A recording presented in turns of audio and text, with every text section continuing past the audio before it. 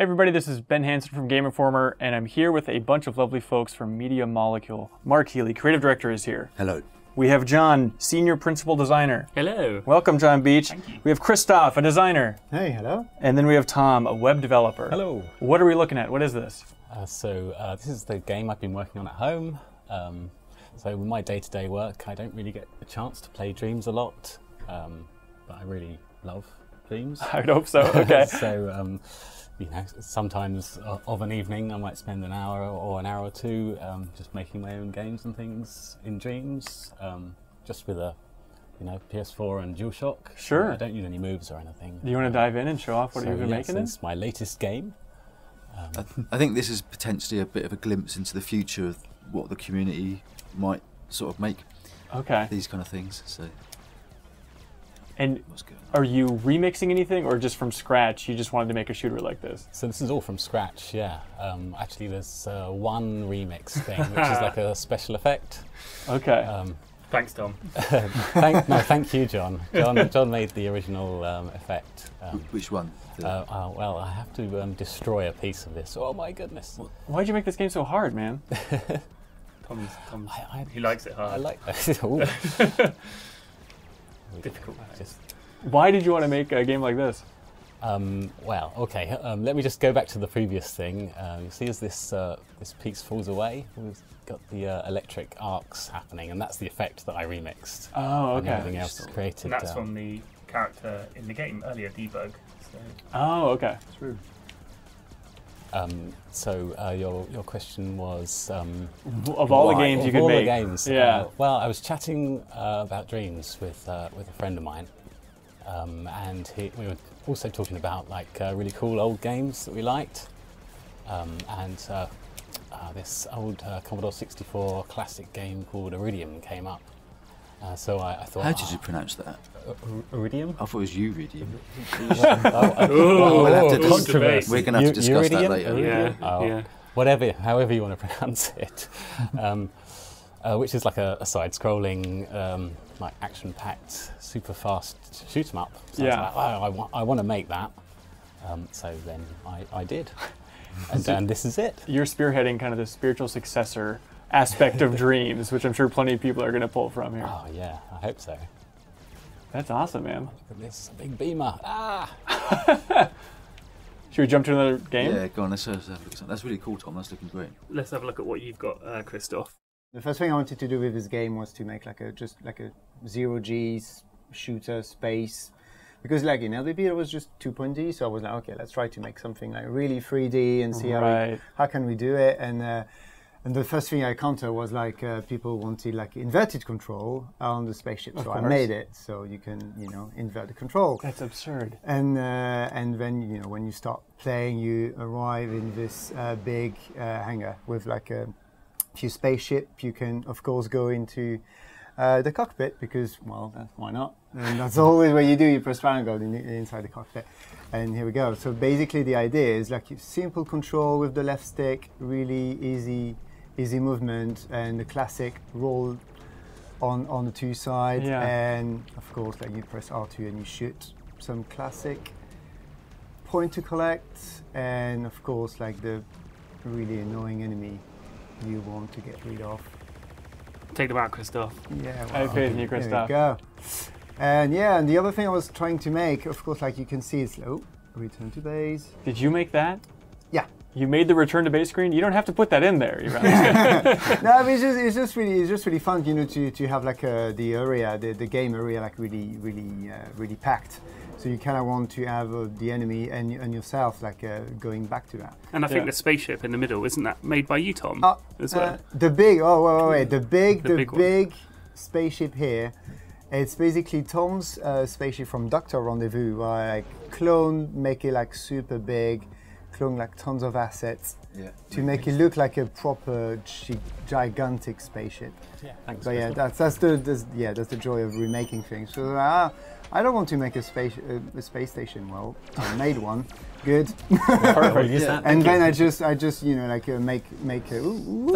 That's one of the things that's really cool. I think with Dreams is you can make everything from scratch yourself if you like. But Yeah. it's nice that you can just go and pluck objects that other people have made and then repurpose them. And If they're cool with that. yeah. Yeah. Yeah, when you make something in Dreams and share it, you get to decide whether people are allowed to actually pull it apart and remix it themselves. Yeah. And there's a whole system in place that tracks back like what you made and where it ended up getting used, and you get all the sort of credit and kudos for that kind of stuff. So it really encourages sharing, which is really exciting. Yeah.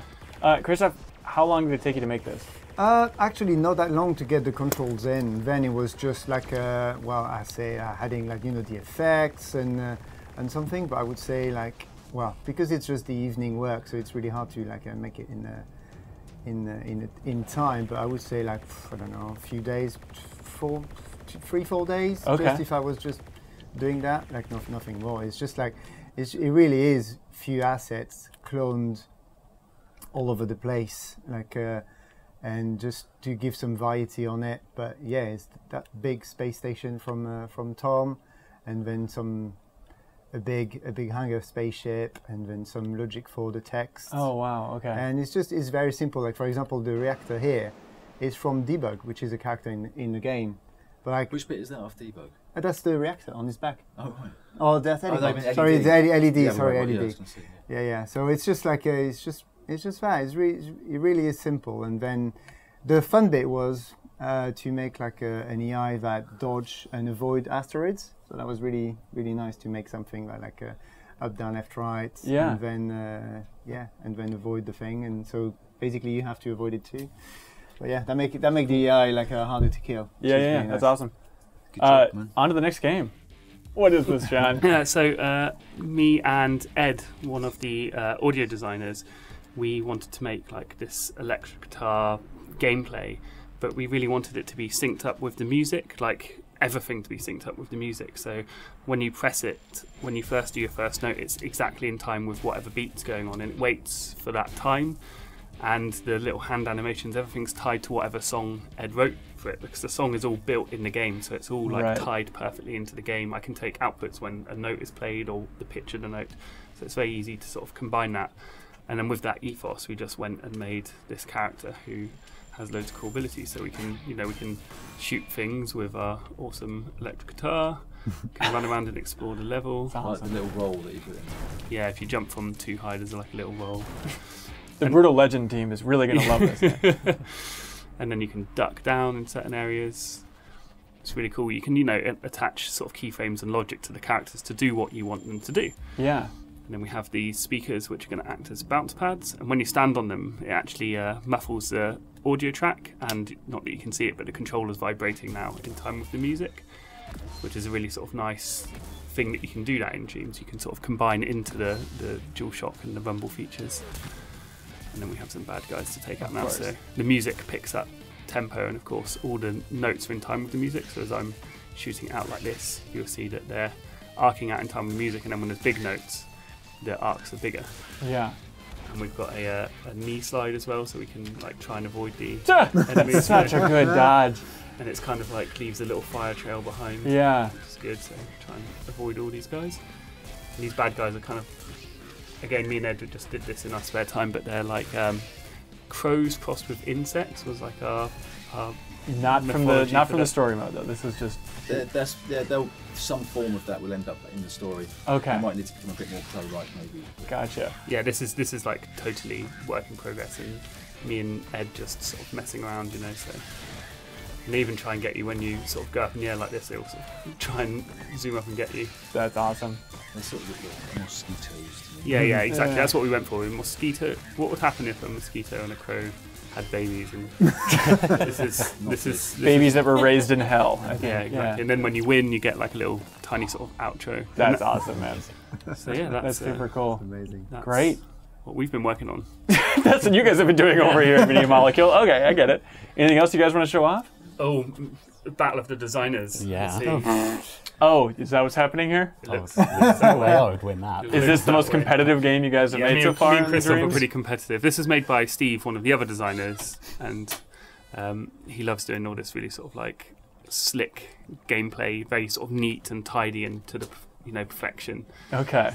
It's interesting as well, actually, that both Christoph and John here and Steve, who made this particular thing, all come from the Little Big Planet community. Yeah. So they were just like kind of star creators essentially, and yeah, they've ended up coming to work with us.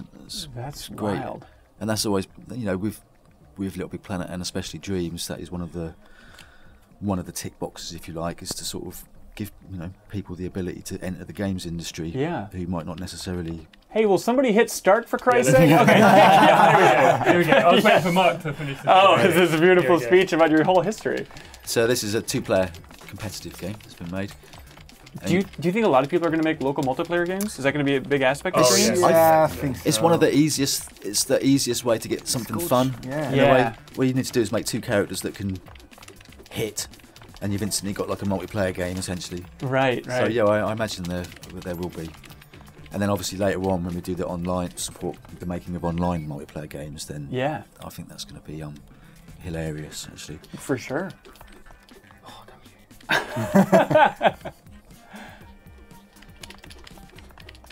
Cool.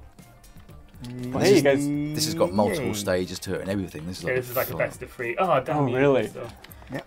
No. Nope. Ah, Oh. And obviously you can make nope. the amount of players that you can have is Take whatever the PlayStation Ah, limit damn is. Is it 4 probably? I'm not sure how many controllers you can plug into it. I think it's 4, so you Okay. can make 4-player games if you want to. Oh, that's really awesome. Yeah, that one's. Chaos. I have no idea what happened there.